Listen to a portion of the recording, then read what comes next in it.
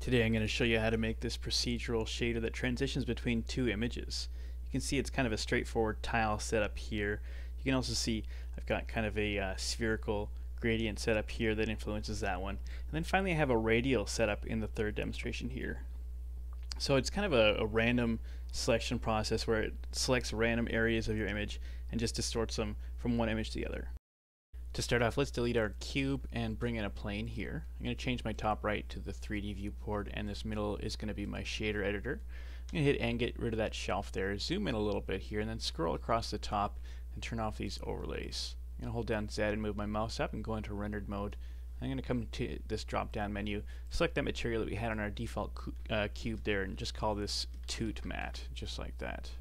So this is going to be kind of like that last setup here. I'm going to bring in a Voronoi, and I'm going to delete this principled BSDF here as well. But let's go ahead and set it at F1 Manhattan, and we're going to change this to 2.4, and let's just turn down the randomness for now all the way to 0, but we'll probably change that. And I'm going to hit Control T and bring up the texture coordinate mapping node. Make sure this is plugged into object there. And then let's go ahead and bring in a color ramp for right after here. Make sure color is running into here, and then let's bring in two mix RGBs. Set this first one to color burn, set the second one to color dodge, and just plug color into color 1 there, and same with this one here. Let's see what that's doing so far. It just basically gives us a random assortment. We're going to want to set both of these color 2s to white as well, just like this here. So I'm just going to set this factor at 1. This one doesn't actually matter here. I could have left it as is, and this is the factor here that we want to control. As we move it to the right, we can see the whole image becomes white, and as we move it down, it just becomes a little bit darker. We've got all these gray squares there.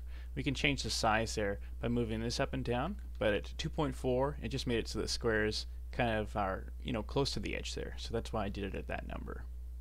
So what I want to do is make sure that these kind of snap to either white or black. I don't want any of these gray values. And a way to do that I figured out is just by adding in a math node here and changing it to snap. And basically this says that these values are going to snap to a multiple of whatever number we have here. It could be 0, could be 0.5, could be 1, could be 1.5. If we increase this to 1, we get everything either 0 or 1 right here. So if we change this here, basically all of those squares change randomly to 1. If I move it all the way back, they change all to 0, which is black. So I can then use that black and white information in a mix shader here. Let's go ahead and bring that in. I'm just going to place it right here. We're going to plug this right into the factor there. And all I'm going to do for now is just set up two diffuse shaders here. And just run, actually not diffuse, let's do emission, so it's a bit brighter there. And I'm just going to place these both right here. Plug this into the top one and plug this into the bottom one there. I'm going to change these colors here. Let's just go green. We'll go orange for this one here. So we can see as we bring this across the right, these images or these squares just randomly change to orange until it's all completely orange when this goes to 1. I'm going to bring in a value node here. We can just plug this right into this factor. Then we can control this with this right here. Because it's so sensitive, a good way to do this is just add a math node in here and change this to divide and change this bottom value to 10. And so instead of going from 0 to 1, this now goes from 0 to 10. So it's a little bit easier to change, less fiddly there. So next up, let's try and create some variation here. First of all, let's come down to this randomness, and we can adjust this, give us some interesting shapes there. Let's set this to 0.3. I like the look of that. And then let's do something here to this line right before the mapping node. I'm going to add in a noise and place it right here, and then bring in a mix RGB and place it right here. I'm going to plug object into that color 2 there. And now this factor, the slider, just allows us to have a controller for how much noise influence we have in the top right here. I'm going to change these settings on the noise to 2.2 for the scale, 7 for the detail, 0.75 for the roughness, and then let's go 8.2 for the distortion there. You can kind of see these interesting shapes taking place here. Let's move this back and forth. We can have more or less of those. Let's set this mix factor at 0.85, but you can do whatever you want. And then if we change this value over here, we can see now it adds these random pieces in just like this. I'm going to add some images in here in a second, but before I do this, let's explore one more possibility by adding a gradient texture right here. We could change this to spherical. Let's take a look at that. Now you can see it slowly adds in these spots there. Let's bump up this so it's a higher scale as well. So we can see this is kind of an interesting way to introduce a new image.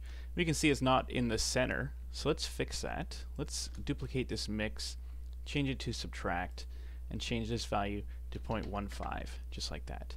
And now it should be pretty close to the center. That's an easy way to do that really quickly. So we can see this kind of gives an interesting thing.